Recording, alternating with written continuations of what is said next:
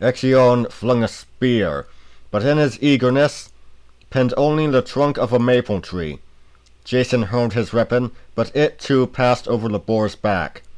Squealing with rage while his eyes flashed fire, it rushed upon young Nestor, who would never have lived to fight at Troy if he had not swung himself quickly into a tree out of harm's way. Then Telamon rushed at the boar with his spear ready, but he tripped over an unseen root, and was barely rescued by Peleus. As he staggered to his feet, the boar charged, and it would have gone hard with them both if Atalanta had not, with quiet skill and courage, drawn her bowstring, and sent an arrow whizzing into the boar's head close to its ear. Yet even her skill could not send an arrow right to the brain, so hard was the creature's skin.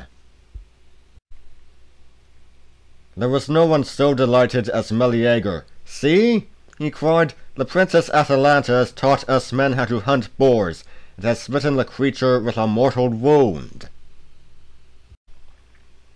Anchius, who had also objected to a woman joining in the hunt, was furious at this. "Watch!" he cried. "I'll show you how a man settles with boars. No pinpricks from a woman will do it. A battle-axe is the weapon, and Artemis herself could not defend this boar against me."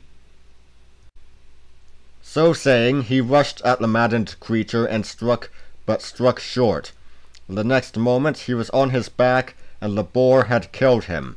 In an effort to save him, Peleus flung his spear, but Eurytion sprang forward at the same moment with his weapon raised, and the spear meant for the boar passed through his body. Theseus also launched a spear, but aimed high in his excitement, and transfixed only the bough of an oak tree. But Meleager's aim was true, and the boar fell to the ground, and he dispatched it with a blow of his second spear. Then the hunters shouted with joy and stood around gazing in awe at the great creature covering so large a patch of ground. Meleager knelt down and set to work skinning the boar, and when he had done so, he turned to Atalanta and presented her with the head and hide.